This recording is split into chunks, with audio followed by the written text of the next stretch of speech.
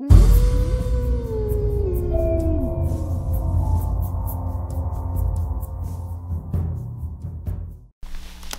few of you have requested that I do movie reviews on my channel, so today I'm going to fulfill that request. The movie I'm reviewing is going to be Saint Maud. Putting the image right there. It's a film by A24 Studios, who've put out things like Midsommar and Hereditary, so that's just already putting the mindset of maybe what to expect as far as the movie goes. What Saint Maud is about, it is a young hospice nurse or nurse thing that becomes dangerously obsessed with the soul of her dying patient. That's essentially what the description of the film is. After watching it, definitely nowhere near as good as Hereditary or Midsommar. It is a very slow-paced movie. It has good atmosphere. It is, I believe, the directorial debut of Rose Glass, I want to say is the name.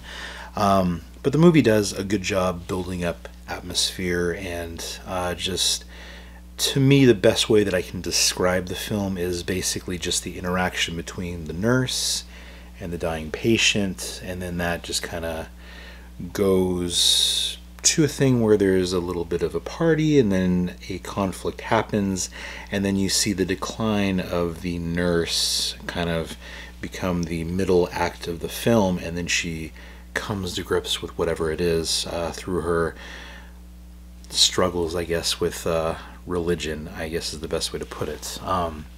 There is a scene during that whole depravity and her descent into sinning, I guess, where she encounters a young gentleman and delivers the most awkward looking hand job in the world. That is a spoiler. I'm spoiling that for you guys right now, just so you know. There is a really awkward hand job in that film. She literally sits there and is looking at him like this. It's really awkward. I'm talking way too much about hand jobs right now, but this is definitely not kid friendly, so if you're a kid watching, please turn this off. This is not for you.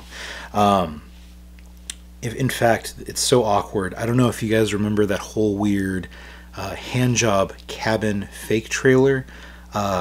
It's awkward like that. Just, it's bad. So anyway, that's just what I wanted to point out. If you've seen the movie, leave a comment below if you agree with me that that was a very awkward scene.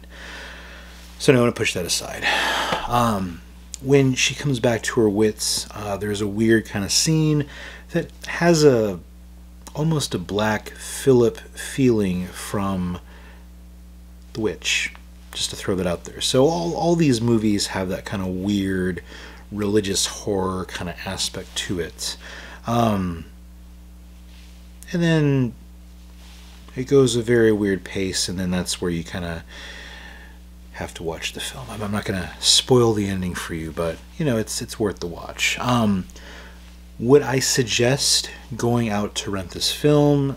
It didn't leave me with a major, wow, this is the most awesomest thing ever. Like I said, it's not good as Hereditary or Midsommar. It's decent. If it were to show up on like Netflix or like Hulu or something like that, definitely worth a watch. If you are super into religious horror, you know, give it a shot. There's a lot of religious horror movies that just, you know, go terrible or usually always a disappointment. With this one, I wasn't like, God, that's a pile of crap.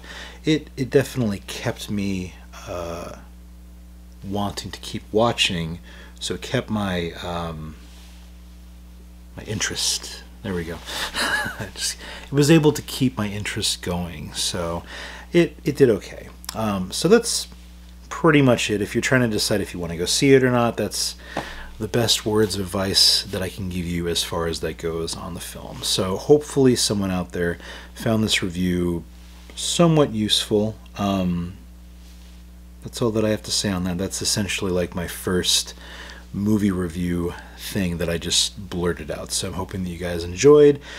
If you have seen Saint Maud, let me know in the comments what you guys thought, and maybe I will bust out more of these movie reviews in the future. That's it for now. Talk to you later.